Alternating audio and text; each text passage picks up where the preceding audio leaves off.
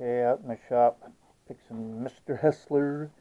You can see here, this is the part that somebody hit me. It didn't break much, but that's the little old, I don't even know what that stuff's called on there. I'm, anyway, working on that.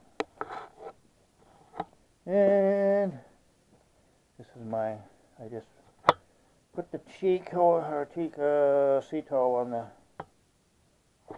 tabletop. So getting there. Gonna have a table in the boat. First time since 1977 when it was built.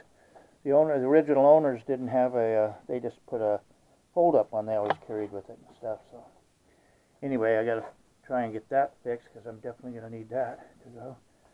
What else am I working? Oh, and then I'm gonna make new wind piece of fiberglass. It's kind of a one side, but it's big enough to start a form. I'm gonna. Anyway, I got a couple of different stainless ones here that I got turned down. They're for the wind. I had the ends turned down for the wind. What do we call it? Blade on it. Another project. So I'm going to use this, and I think I can take.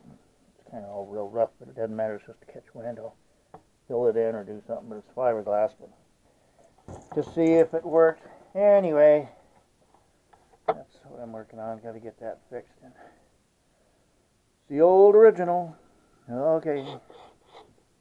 Bye.